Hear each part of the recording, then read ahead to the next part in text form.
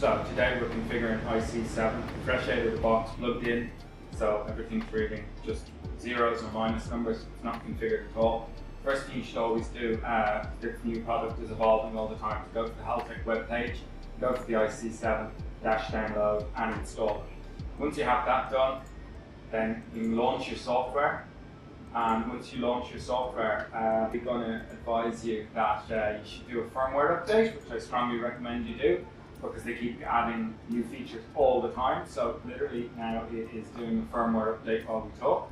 And things that have been added since the dash came out first, well, when the dash arrived first, it was only very simple functionality, controlling the colours and stuff like that. But since then now, by doing firmware upgrades now, we've got things like 4 analog inputs now working on the dash, and they're continually adding to this all the time. So if you don't bother to check regularly, you won't get the best out of the dash as it evolves.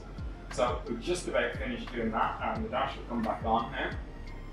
And hopefully we haven't broken it, because doing electronics live, the camera always gives trouble.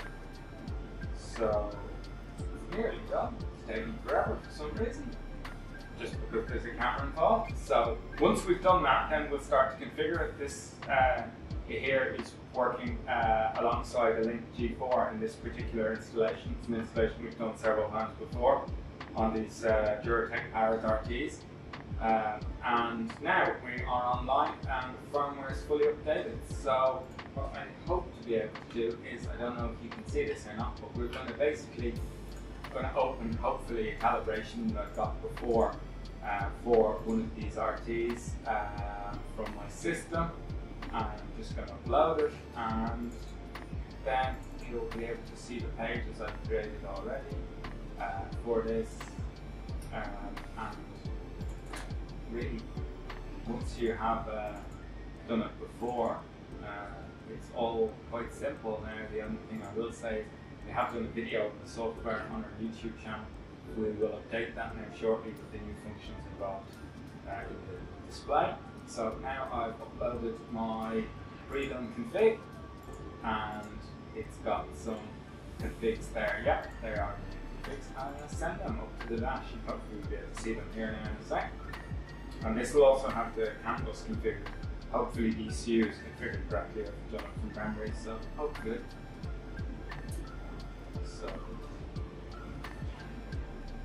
here it goes. Yeah. So we're now live. So we've now configured it based on the settings that I used before for this type of car. So with oil pressure, coolant temperature, air temperature reading, sensible figures.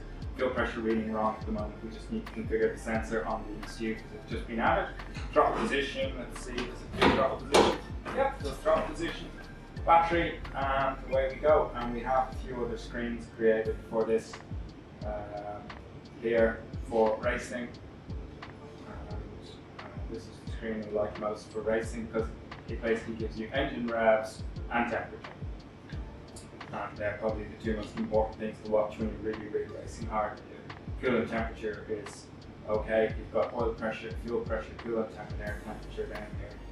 And there are other gauges set up, just different background colors, different information on them based on what the last user wants. I will tweak these for this user. That's it. That's how simple it was. Literally, when we took it out of the box, put it in, we updated the firmware, we put a pre-done configuration, which TDP can provide you with. If you bought one of these off us, we'll quite happily provide you with a pre-done configuration. It saves you some time, or you can spend some time working out the configuration yourself. So check back to us for more updates regularly. Thank you.